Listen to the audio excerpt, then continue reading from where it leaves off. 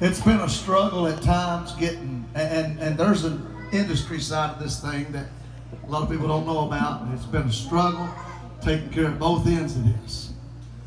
But you get to a place when you're called of God. I said when you're called now. That's right. Just because Mama said you could sing, hey, some people, and don't get me wrong if I step on your toes, if she told you could sing today, you better stay home and you better go to church and take care of your pastor, or come to the barn and back the barn and build the ministry here. Amen. You better do what God wants you to do. As long as you find yourself in the will of God, you'll be right where you're going. Amen. But I wrote a song called You Can't Tell Me I'm Dying in 2013. 6 years later, I was laying on my deathbed with the man that I showed it to first standing right beside me. And I was saying, I'm leaving. I'm dying. And I looked out that window, Josh, and I said, God, why?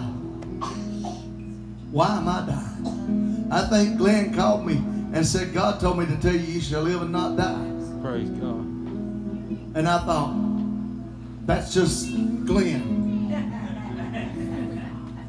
He ain't nothing.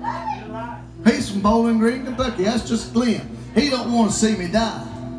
But let me tell you what happened. As I laid there, I saw a vision of this big, huge cover. And you see those shirts that says, you can't tell me I'm dying? They're red. They represent the blood. Because I saw that big, huge cover, and I saw people coming out of that cover. A full pipe of people.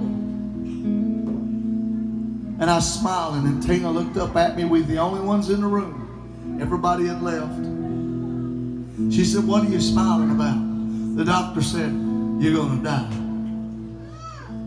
And I said, do you see those people? Those people where you are. She said, I said, do you see those people? God said, I have to go, and I shall live and not die. Ronnie Henson called and told me the same thing. 3 confirmations, you shall live and not die. I'm standing here, and I don't look sick. It's been a year and a half. Praise God. And I'm not sick. But I'm reminded every day from that big old scar that I have an artificial valve. And you know what? I ain't went back and had it checked. And I should, but I ain't had time. When my schedule allows me to, I'll do it. But I want you to listen to the words of a song that God gave me 6 years before I was the man that I wrote about. I wrote my own eulogy 6 years earlier. But then I wrote, have I done my best as well? Listen to these words. Glenn, this is for you tonight. It's for you.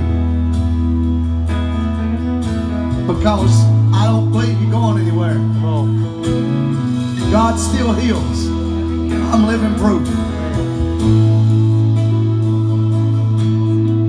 So I lay on my deathbed, fighting for my life. The doctor said I'm sorry as they gathered by my side. So I took them by the hand, say my last goodbye. When this frail and feeble voice spoke up, gave them this reply. You know what I said, don't you? You can't tell me I'm dying when heaven's gates swing open wide,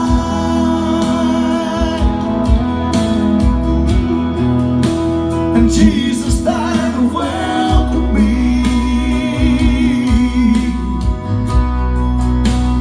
to the other side.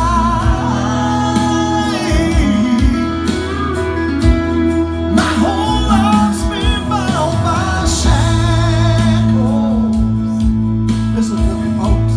Things aren't always like I planned.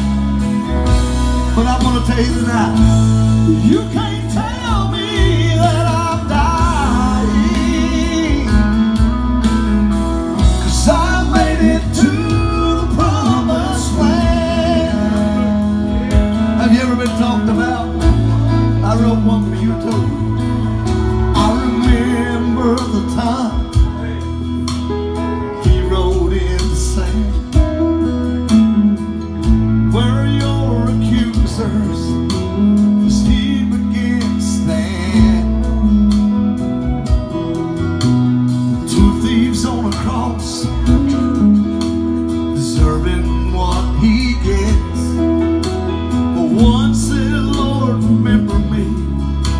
It was his last request. It's that simple. It's that simple tonight. Come on. Come on. The drunkard and the addict, we seem to forget, but Christ died just the same if we're standing by their bed. So listen to me, ambassadors. Just remember Jesus loves them, and he died for their sin. So don't be one to cast a stone, 'cause he'll judge in the end.